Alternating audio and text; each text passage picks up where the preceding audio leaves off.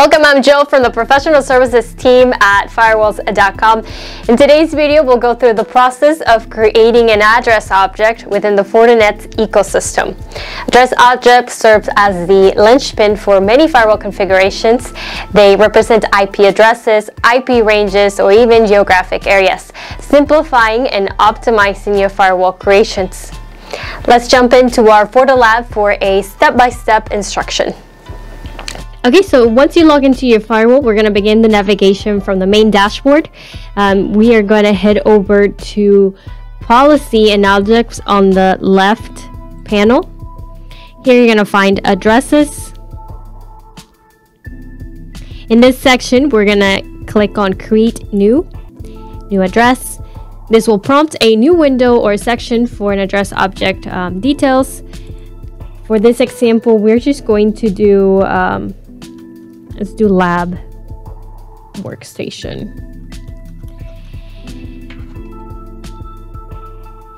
While optional, you could tie this address object to a specific interface if needed.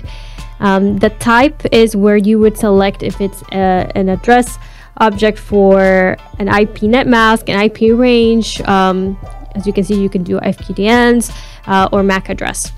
For the example, we're going to do subnet. And here we're going to type in the address that we'd like to define this. Let's do this.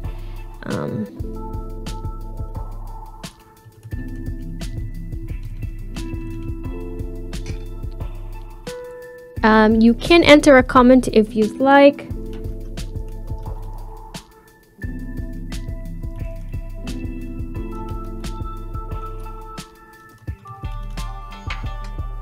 And then you would click OK. Once all the details are populated, click OK or Save and return to the addresses list to verify that your new address object has been correctly added.